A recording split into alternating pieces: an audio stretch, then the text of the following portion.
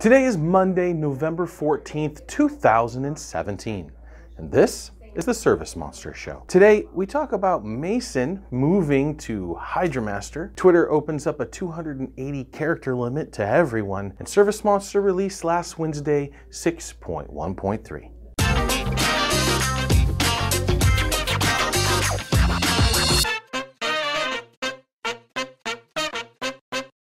This week in social media, Mason from Mason's Network, previously of Jon Don, is now working for Hydra-Master as one of their regional sales managers. He's not moving anywhere, as I understand it, but he will be attending a lot of trade shows on Hydra-Master's behalf, and I'm sure creating all kinds of fun social media content related around the RX-20 and the other goodies that Hydra-Master produces.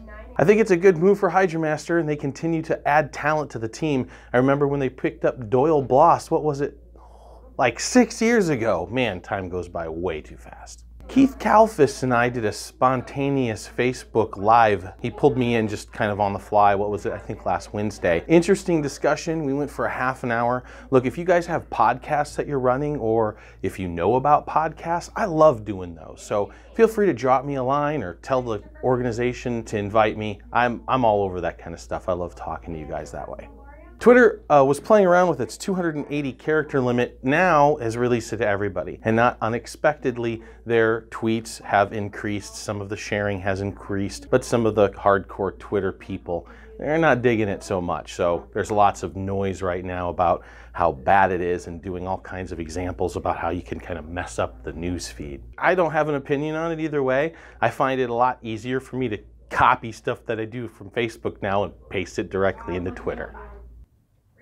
This week on Smug, Corey Spence asks about QuickBooks. Should we use QuickBooks Online or QuickBooks Desktop with ServiceMonster? Interestingly enough, doesn't really matter from ServiceMonster's perspective. We integrate with both QuickBooks Desktop and QuickBooks Online, and so depending on what you choose, you'll have a different configuration option for synchronization. But it essentially comes down to a push of a button. The invoices and payments move over, clients move over who aren't in the system already, and you're pretty much good to go. There's a handful of other ways you can use QuickBooks integration as well, such as not just putting a general ledger entry in of your monthly revenue, and accountants are usually pretty satisfied with that. If they need the details, you can use ServiceMonster to dig deep if you need to. There's a handful of different ways to approach it, just kind of whatever flavor you want.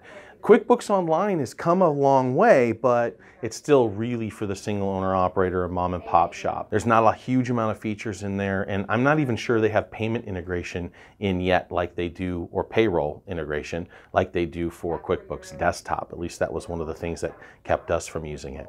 In addition to that, it's just a little slower and clumsier. They're not really a SaaS company, although they're quickly adapting to become one. Kevin Snyder pointed out a few weeks ago that SendJim, the integration, wasn't passing phone numbers over, so that's in the 6.1.3 release. Enjoy. Jeremy Higley, tongue-in-cheek and kinda not, asks if there any way to turn off Mobile 2 for his techs. They tried Mobile 3 8 months ago and hated it. Sorry about that. But now he wants to get them using Mobile 3. Here's my suggestion on that, Jeremy, and to anyone else, because I know a handful of you guys surprisingly chimed in on the same topic. Wait for Mobile Technician. It's just a few weeks away. You don't want them to have to jump through hoops to learn Mobile 3 and then switch to Mobile Technician. And Mobile Technician should be super intuitive, no training required. They're just going to load it on their phone and go. This week inside ServiceMonster.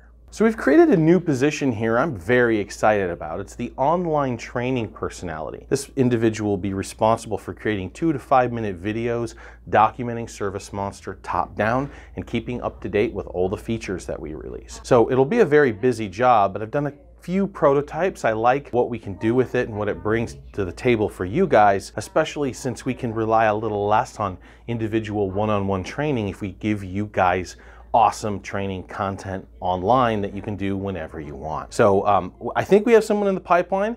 They're going to come by today and finish up some paperwork, and then I'll let you guys know. One of the things I always talk about is scale and putting good people in place. When you have an amazing team, the things you can do are just amazing. Right now I'm having all kinds of problem with my well, but that allows me the freedom to just kind of duck out of work whenever I feel like over the last couple days to see if I can get this thing addressed. I know that the team here is going to take care of you guys, the clients, the development effort, like everyone here is just so amazing. And so if you're a single owner operator, just have 1 or 2 guys and you feel like you're always chasing your tail and you don't have time to breathe, just keep chugging, grow, and then at some point, man, you'll be able to just kind of chill too and leverage what your skills are towards the horsepower of the business.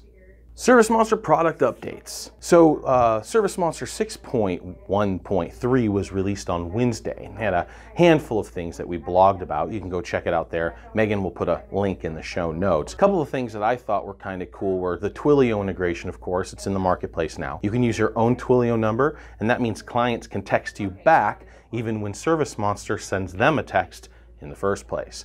The default is using a catch-all pipeline, right? Clients won't be able to respond back to that and have that go anywhere meaningful. But if you hook up a Twilio account and buy a number, I think it's like $1 a month, you can plug that information into ServiceMonster, and then you can actually have a conversation even through texts that are sent out through the system. The other thing that's kind of nifty, you guys asked about, and so we gave it to you, the little hover, the little flags in the Google Calendar that we have embedded within ServiceMonster itself, so the map.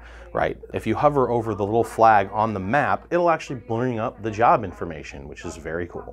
Mobile Technician Beta continues to move forward at a pretty quick pace. We're looking for a release here on Tuesday or Wednesday, and then I'll be opening it up to a handful of more people. If you're interested, ping me, send me a messenger or send an email to support@servicemonster.net.